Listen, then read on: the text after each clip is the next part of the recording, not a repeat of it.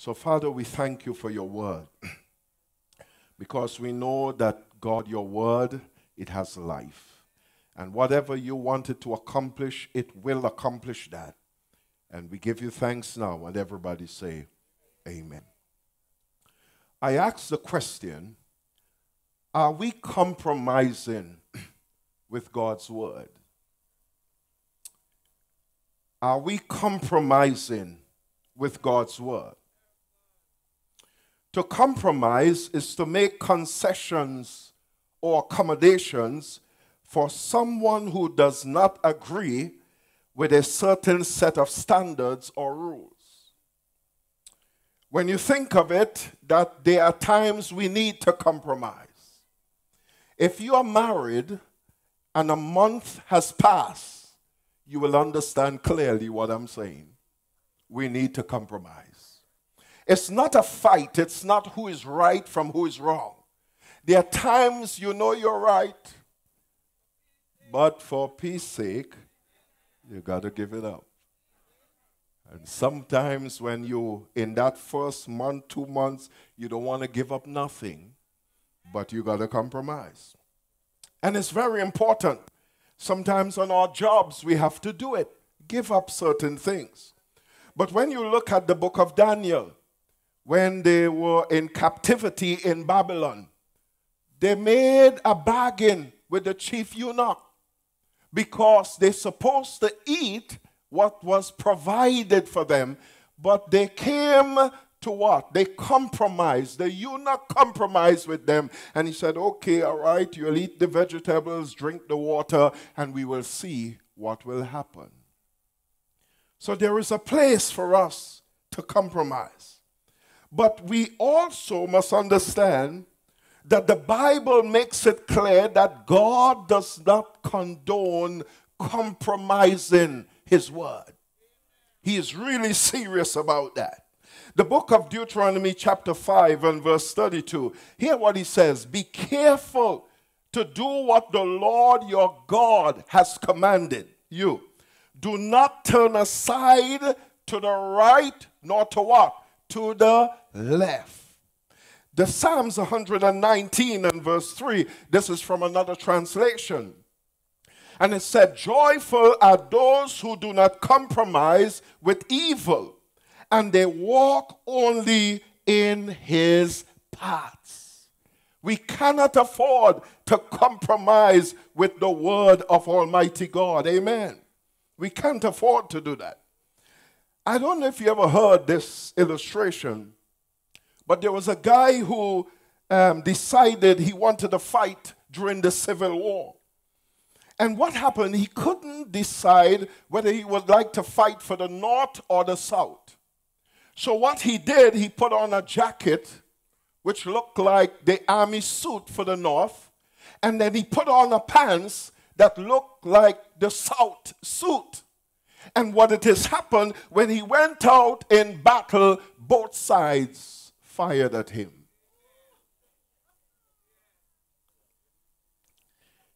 We have a problem, church. We cannot afford to compromise. It puts you in a serious problem. The word of God is clear. And sometimes I know we might be saying, but there are times the interpretation of the word is a problem. I hear all that, but God's word is explicit. God's word is clear. That's why I always say we need to be in the house of the Lord. We need to be in the Bible studies so that we can understand the word of God, so we will not compromise with God's word. And so when you look at it, Jesus speaks to the church. And let us hear what he says. Most Bibles, most translations, most commentaries describe this church as a compromising church. Firstly, we must understand this. We must listen to the speaker, the one who is in charge of the church, and that is Jesus Christ. When he is speaking, we must listen to what he is saying. He that hath an ear, let him hear what the Spirit of God is doing what? Is saying to the church. Pergamum was a thriving ancient Greek city, and it was taken over by the Romans. And what happened, they said that what was unique about this city, they had a 200,000 volumes library. It was a huge thing. It was a wonder at that time. And so here is it. I'm told that the Bible said historically they had this. But then what happened? Christ possesses the sharp two-edged sword, because that library did not say anything about Jesus Christ. There were no books written there about Christ.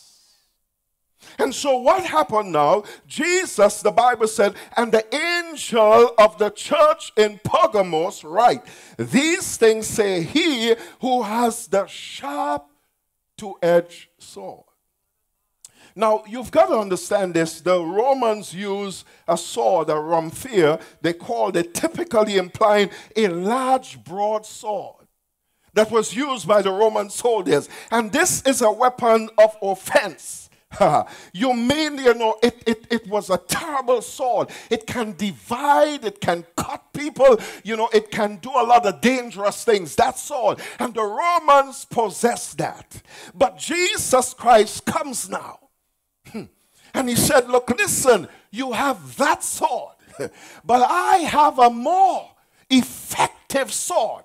You see what happened? That sword can only slay those who are alive, or it can only kill people physically. But the sword that I have can kill and slay spiritually. And let me tell you something, that's the most dangerous sword.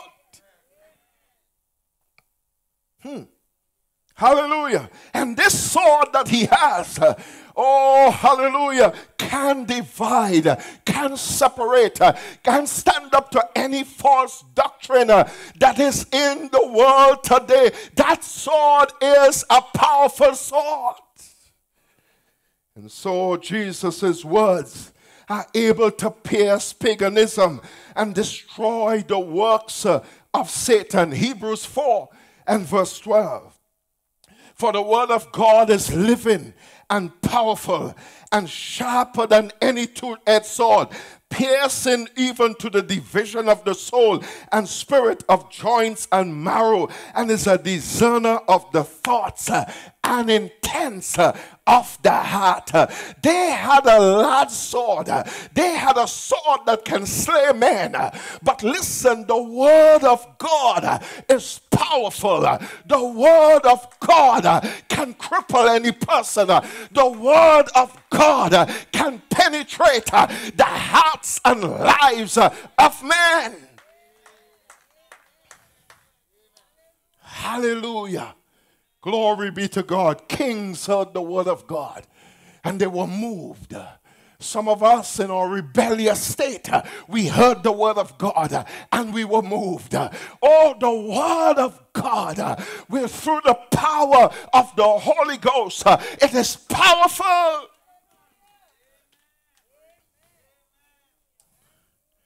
Listen to the speaker.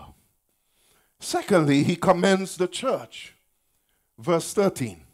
He says, I know your works and where you dwell, where Satan's throne is. I know it. Where they lived, they were faithful. And I like it when Christ commends the church. They held fast to Christ's name even though they lived in Satan's stronghold. Think of this for a moment. The people in Pergamum worshiped Zeus.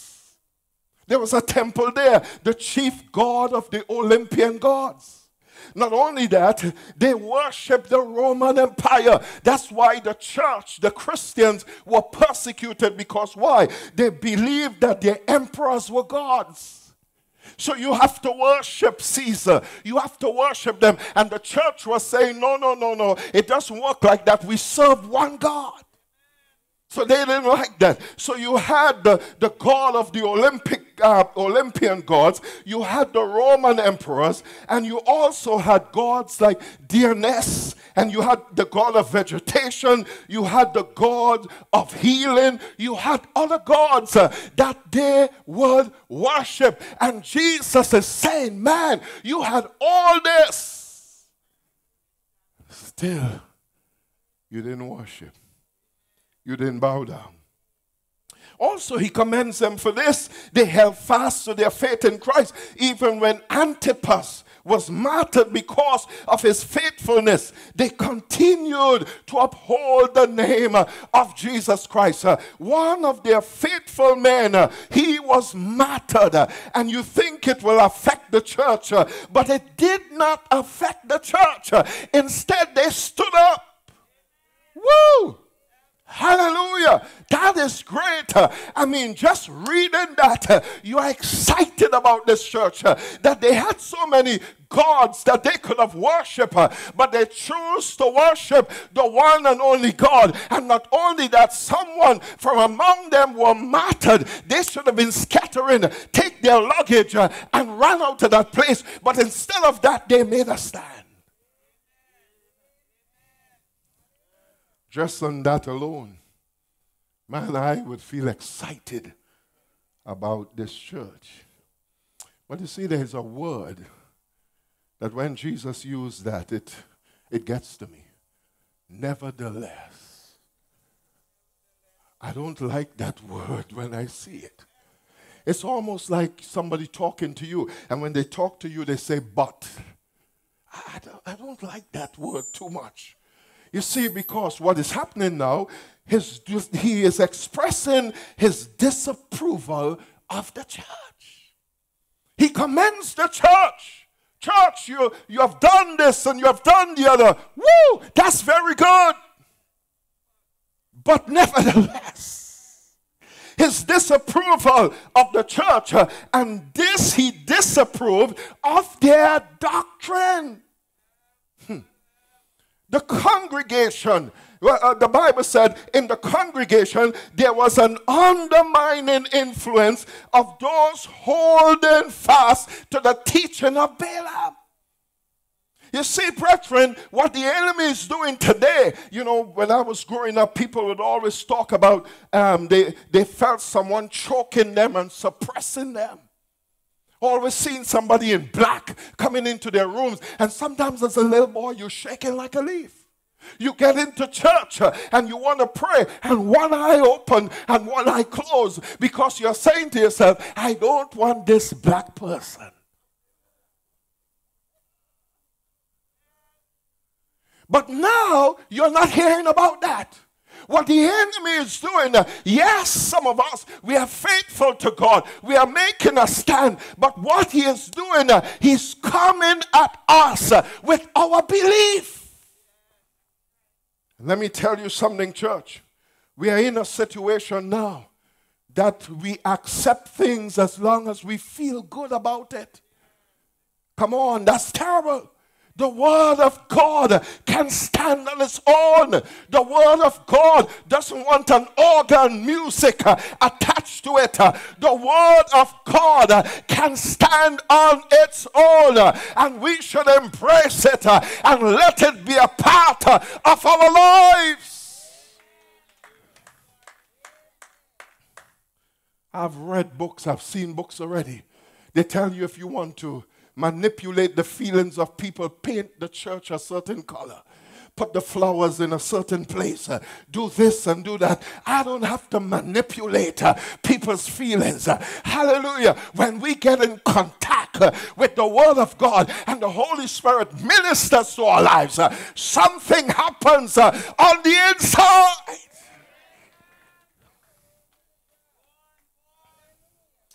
Balaam was hired to do a job. Balaam was the prophet for profit.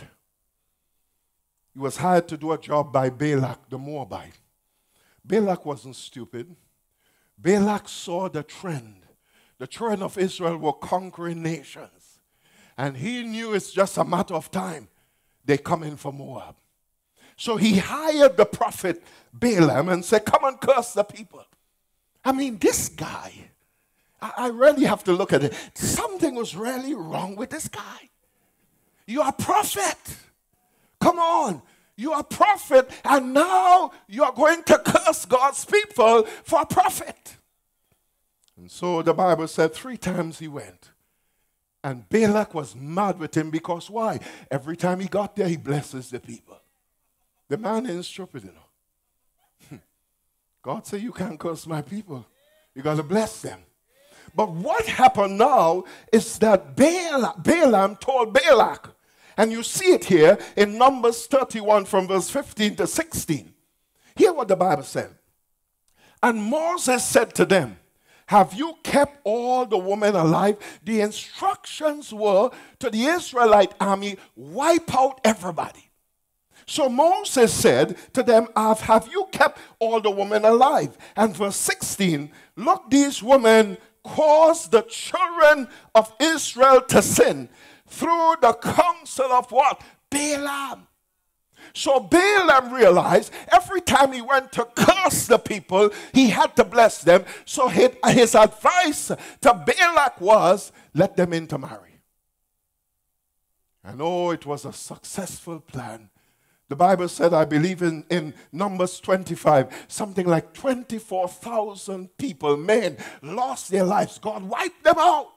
And so this is what the enemy is doing in so many cases, because Balaam's teaching was to get Israel to fail, to get Israel to mess up. And let me say to you this morning that the purpose of what the devil is doing today is to get the church to mess up. Oh man, hallelujah. He's not going to do certain things. I remember we were in Bible school, and one of the guys, he was reporting, it was breakfast, and he was saying to us, he said, boy, I had an experience last night. I said, what happened? He said, there was a guy, we used to call him man of prayer or man of war, something like that. And he said, I was coming down off the top bunk, and I just touched man of war bed. And the man get up, in Jesus' name, I come against you, devil, I bind you, everything. The devil knows if he launch a frontal attack, we're going to make a stand. Come on, church. We're going to make a stand, and I bind you in the name of Jesus. We're going to come against it. So he comes in a subtle way. Oh, man, he's coming like that. And the church must be able to detect what is happening. Sometimes we, in a subtle way, accept certain teachings from the Word of God because, quote unquote, those who look strong in the faith, accepting it. I remember reading this. Was in I think was one of those magazines or something I received. And so it was all over the internet.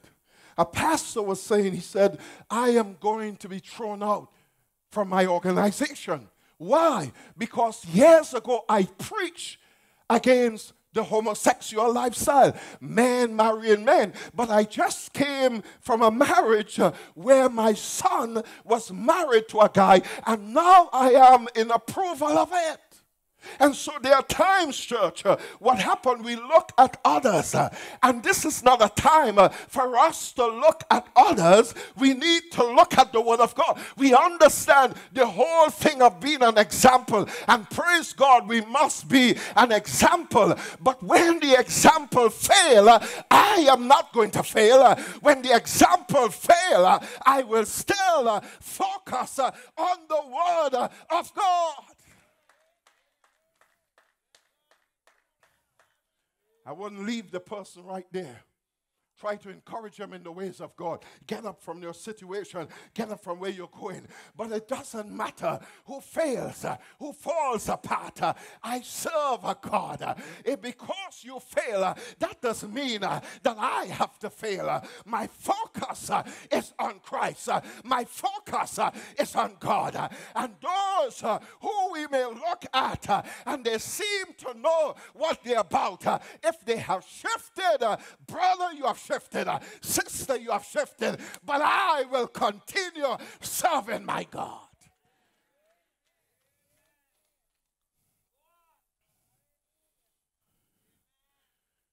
So often we shift our teaching because it's convenient.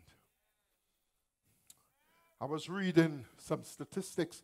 I couldn't bring that. I couldn't put it because it's a bit long. Where they're saying teenagers at a certain age, they're leaving the church because they feel that what the church is saying is not meeting their needs. That might be true in some cases, but come on, what do you want? Come on, the power of God can transform and change. What do you want? Come on, we come on a Sunday morning and play hopscotch. I don't even know how you. Yeah.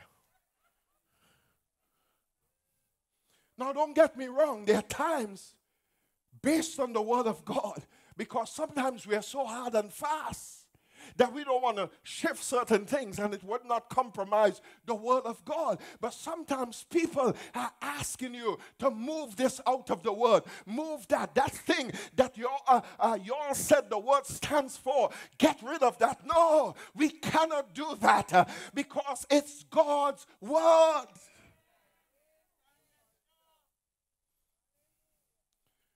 It's all about putting stumbling blocks before people. The doctrine, and I pronounce it as the Nicolaitans, the doctrine of the Nicolaitans were that you can live a Christian life and sin as much as you want. And there's some people there like that. They say, look, listen, I want to serve God. I want to walk in the ways of God, but I must do what I want. Let me tell you something.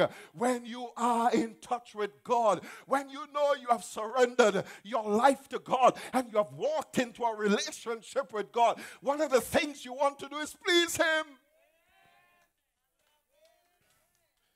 Pastor Higgy said once there was a rock concert. And he said, let me see if I can walk in the rock concert. Dressed with his jeans pants on. And if you know him, he has some size. So I don't know what size was that jeans pants. Had the jeans pants on, put on a sneakers, and kind of ruffled his hair and walked into the place. And when he met the guy by the door, he said, Pastor, where are you going?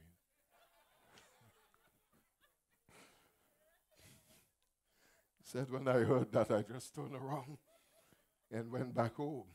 It was D.L. Moody who said this: Christians should live in the world, but not be filled with it. A ship lives in the water, but if the water gets into the ship, what happens? It goes under. Oh, man. We cannot live that kind of life. We are in this world, and God is keeping us and strengthening us.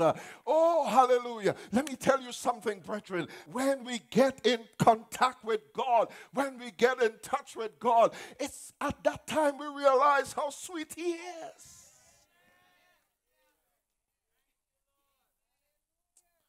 Sadly, a lot of people don't want that. They want to go to church when they find time. One person said to the pastor, Pastor, why every time I come to church you are singing the same songs? And the pastor told him, you must stop coming to church only on Christmas Day. Some people, they want to go to heaven, but they still want to live their sinful life. Let me say this to you, brethren. It is so sad, and I must tell you, that you want to find a preacher to endorse or people to endorse every sinful thing you can find them. But is that the word of God? No. That's why we got to know what God's word is saying to us. Hallelujah. It's not how the organ makes you feel. There's some people, if current were to go, they cannot worship God. Come on. I was in the day when we had to light candles. Sometimes electricity is gone. And oh my, if the tambourines could have cried, they would have cried. We used to put some blows on those tambourines. Bat-tat-tat, stung. Sometimes the skin will burst. Because why? We enjoyed being in the presence of God. At that time, we didn't have the drum set and the organ. But listen, we magnified the name of the Lord. Don't get me wrong. If we have it, let's use it. But come on, that should not be always the platform that I have to use to worship God. When you sit down and you open the Word of God and you see what the Word of God is saying to you, sometimes reading it, even the hair on your skin, oh my God, you get goosebumps just reading the Word of God. It does something to the inner man.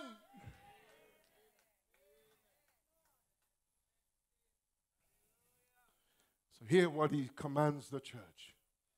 Repent, or else I would come quickly. Judgment day would not be a man sitting on that seat. It would be God himself. You see, we have got to understand the detriment of compromising is great. When we compromise, it poisons our witness, our testimony. Think of it for a moment. A compromised church is really a dying church. That church can't go anywhere. That church will not be effective in the community. Not only that, no one takes compromising Christians seriously. You go with guys and drinking. What's the latest they have now? Can't say vodka. Vodka is Russian. What's the latest now? Campari. Campari still around? I heard about that. And they have Johnny Walker Ice. I heard that one recently. Johnny Walker Blue. I thought it was Ice. Blue. They have them. And you could sit down and clack and hit the glasses with your bodies. Woo! And behave. And then the next time you come back and tell them Jesus loves you. Tell me how serious they're going to take you. You're at work and you compromise with your speech, gossiping, knifing everybody. And then you come back and say, woo, I had a service on Sunday. God is good.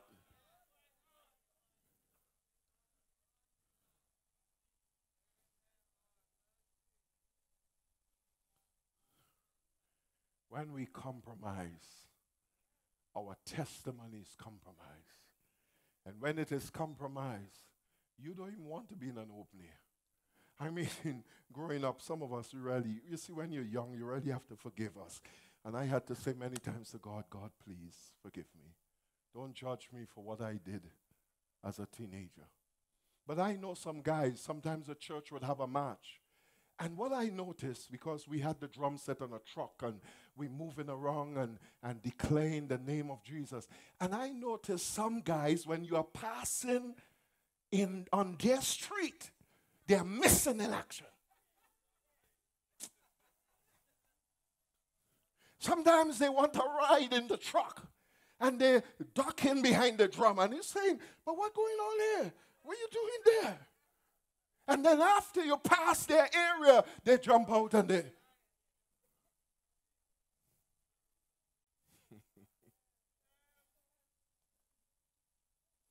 Compromise poisons our hearts. You see, sometimes we compromise because we want to be a people pleaser. I want to act one way in the community, act one way in the job, act one way in the church. But who should I be pleasing? It's God. I'm not saying be an antagonist. I'm not saying you get on your job and you're cussing everybody. No. If possible, the Bible says live at peace. With what? With all men. But come on. I'm not going to compromise my testimony with others. 3 challenges for the believer. Ground your life in God's truth. That's how we're supposed to live our lives, in God's truth, and live to please God. And doing that at times, people will be angry with me, but I can't help it. The apostles did that. Many times they were beaten. Stop speaking about this name. And they say, hey, we rather listen to him than listen to you. And not only that, embrace being different. Oh my God, hallelujah. I am a child of the King. Now, I'm not telling you, and I've got to put balance to these things. When I'm at work and hallelujah and shout down the people play. No, man, I enjoy being different. Hallelujah. I am a child of God. Oh, man, I will pray. When they say certain things, I am blessed. That's the part I would use it. And I'm not stressed. I am so thankful every day to be a child of the King. One guy said when he's coming to church, he would take the Bible and push it under his shirt. I don't want to offend anybody, Pastor. I don't want nobody to know that I'm a child of God. You're going to be crazy, man. I know what Christ has done for me. I know where he has brought me from. And what are you telling me? Hide Bible until I reach your church? No, I put the Bible on my chest.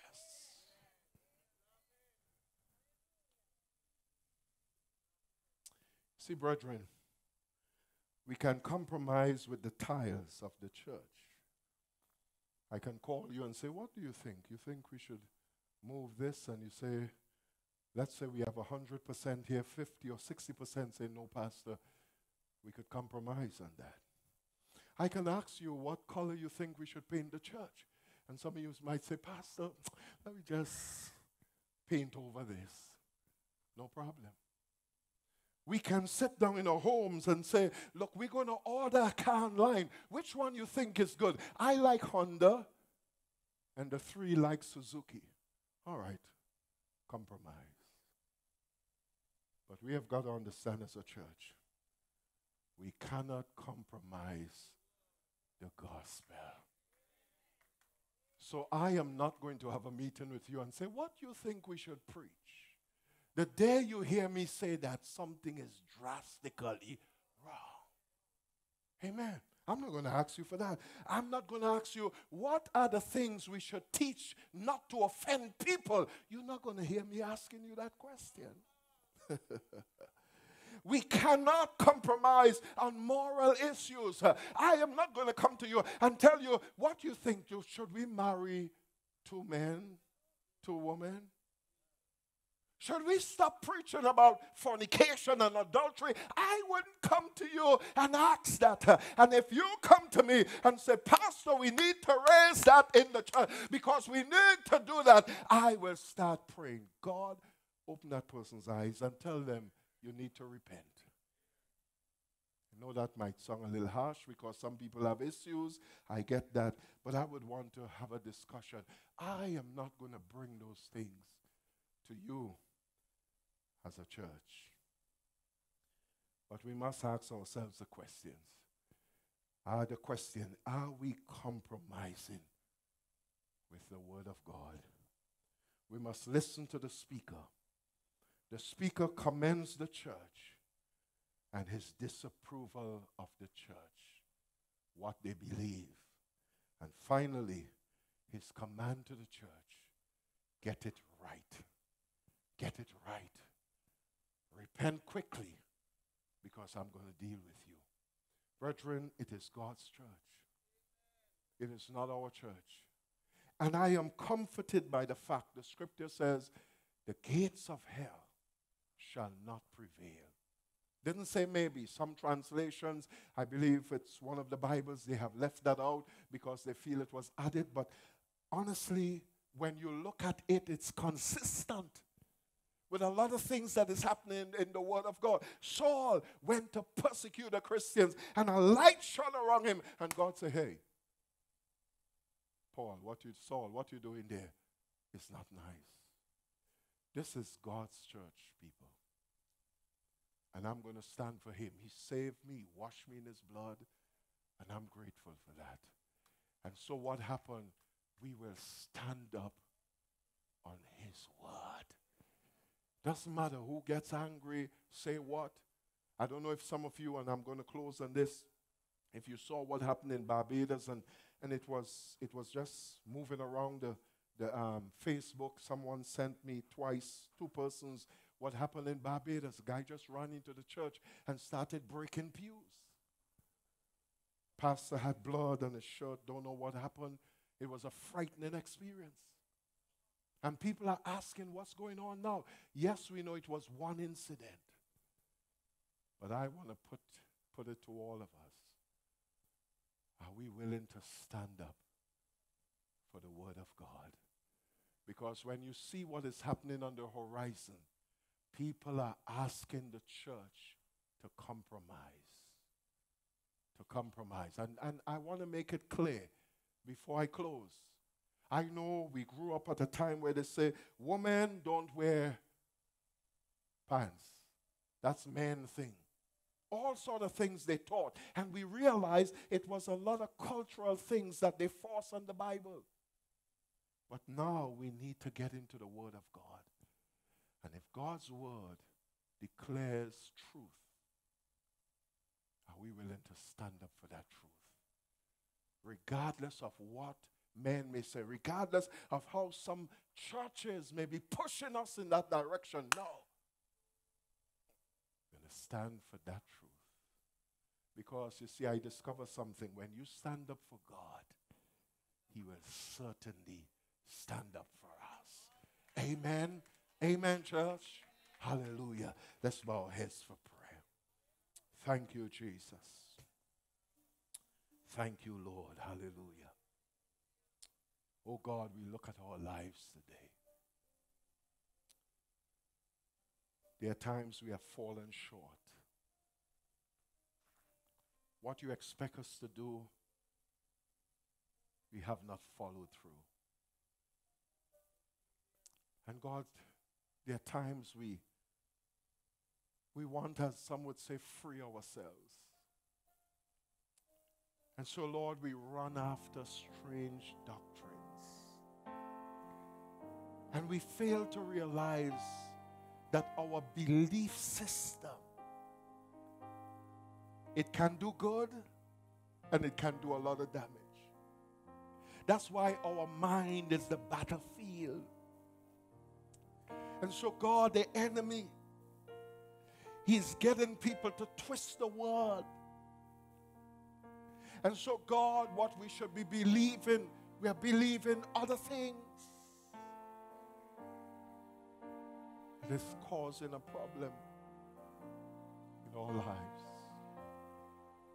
But God, as ministers of the gospel, we want to be true to you. God, you give us a responsibility and you say, one day we have to give an account.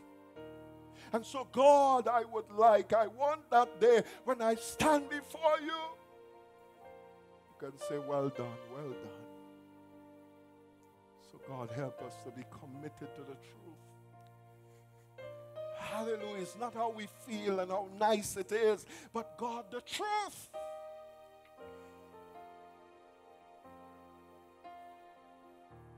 Help us, God. Help us, Lord. Let us have a desire to read, spend time in your word. God, instead of sitting down in our homes, that God, we'll have a desire to come into the house of the Lord and hear the word and study the word of God. Touch us, God. Touch us, Lord. Could we all stand, please?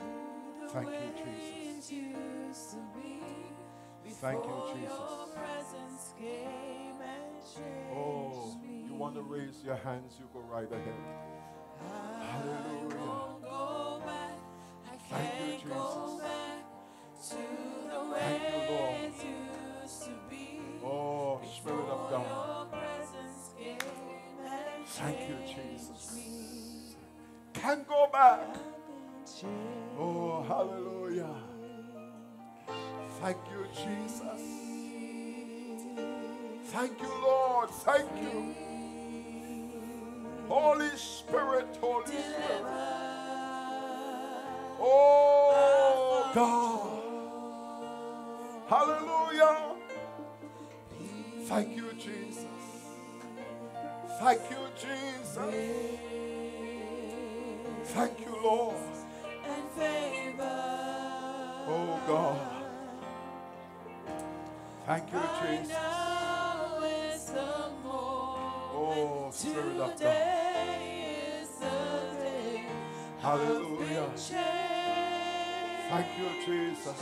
I've been changed. Thank you, Lord. Hallelujah. I have Oh, waited yes, for God. this moment to come. Thank you, And Jesus. I won't let it pass Thank you, Jesus. me by.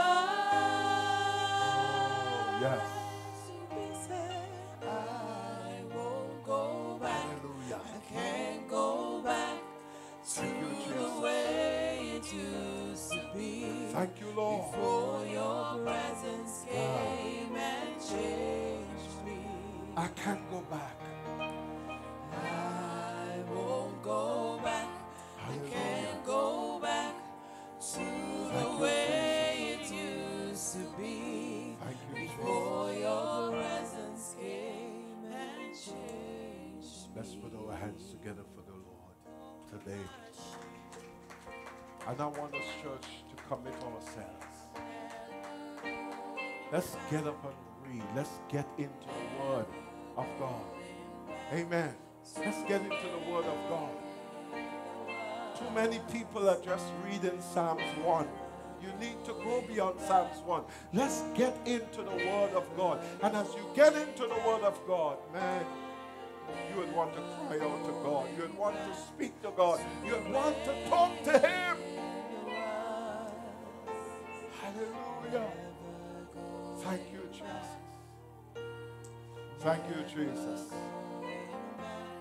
Thank you, Lord. Hallelujah. We're not going back. Thank you, Jesus.